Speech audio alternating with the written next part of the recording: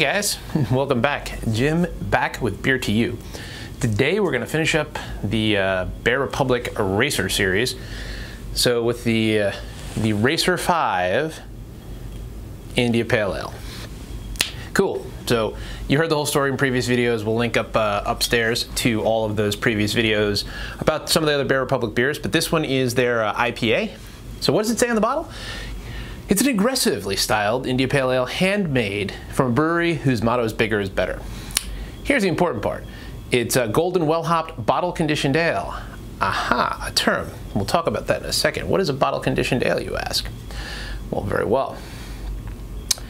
So it goes on to say some other brewmaster notes. Keep cold, respect life, don't drink and drive, real ale is alive.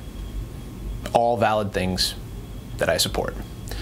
So it is bottle-conditioned. What does that mean?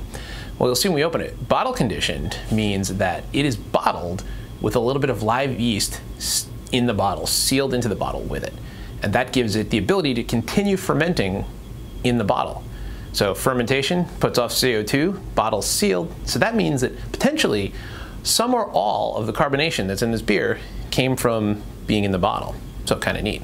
So for your factoids, 7.5% ABV. And 75 IBUs. So let's open her up and see what we got going on here. According to the website, so it's got a whole bunch of different interesting malts to include some wheat, so that's always good. That'll change the body and the mouthfeel just a little bit. And then some Pacific Northwest Cascade hops, I believe. So let's get that guy in there. So definitely some haze in the glass, so that's a good sign. Can't tell. Yeah, I think there is a little bit of yeast at the bottom of the bottle there. So that's a sign of bottle conditioned ales, is a little bit of yeast slurry in the bottom there. It's okay, it won't hurt you. Some people even say it's good for you, I don't know. But here, yeah, a hazy golden color, about one finger of a pretty tight white head on it. And yeah.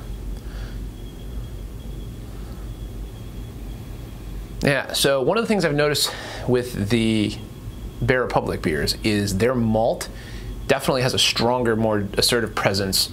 Kind of in a lot of IPAs, it seems like the malt, which is sort of the backbone of the beer, is just sort of an afterthought. Like it is just a vehicle by which we're going to deliver hops to your face. This one is very much present. You get that almost before you get the hop aroma, you get a very sweet, that's kind of malty, bready kind of background. And then you get the hop aromas there, right, kind of right there with that Cascade, a little bit of the pininess, a little bit of kind of citrusy, think more grapefruit, juicy kind of vibes there. But good on the nose, nice color. Cheers.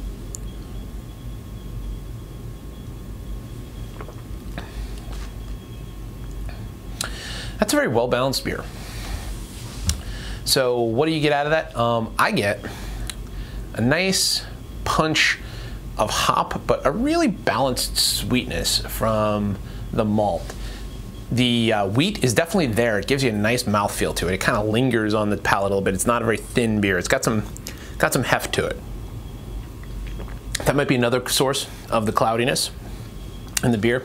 But it has a sweeter finish. There's bitterness. It's sort of interplaying bitter with sweet malty flavors. And honestly, in my taste, kind of sip to sip it varies, but the malt actually might be winning a little bit. That's really nice. So we talked, remember, bottle conditioned. They said ales are alive.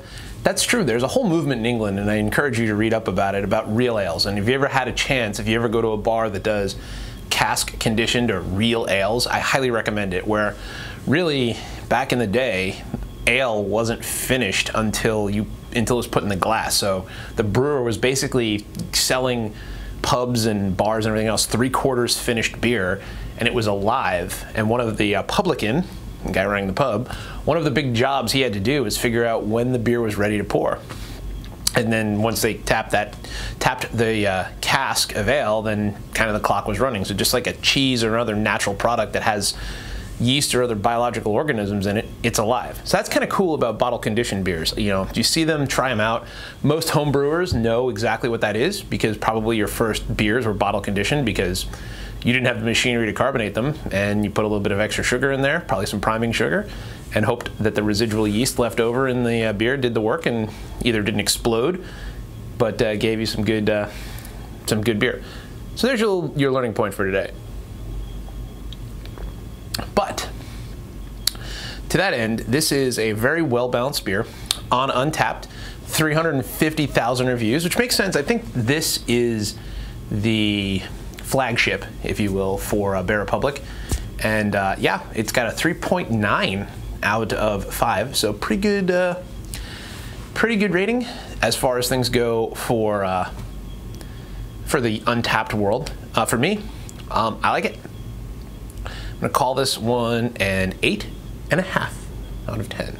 Remember, none of my ratings, they're just my opinion. Those numbers are really not legally binding, won't hold up in a court of law or anything else. So, really good. If you see it, check it out. I recommend it. It's good beer, well made, bottle conditioned, which is always a plus. Big fan of traditional brewing methods there. So, cool. Other than that, I think we're done. If you head downstairs there, click the subscribe button if you like what we're doing.